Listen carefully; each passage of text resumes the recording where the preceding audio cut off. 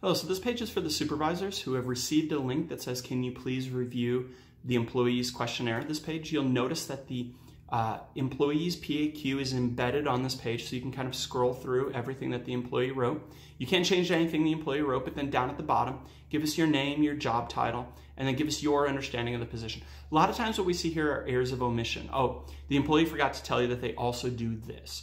Or give us a little bit of an understanding of what's going on with this position. Is this a position you're having a difficult time recruiting and retaining quality staff for? Is this a position where as soon as somebody gets a certification, they leave, they go somewhere else and they take a job because you have now trained them and they're moving on? So kind of give us an idea of what it is that's going on in the world and what it is your understanding of this position is. We're trying to answer 2 questions for every job. We're trying to say, does the job title make sense?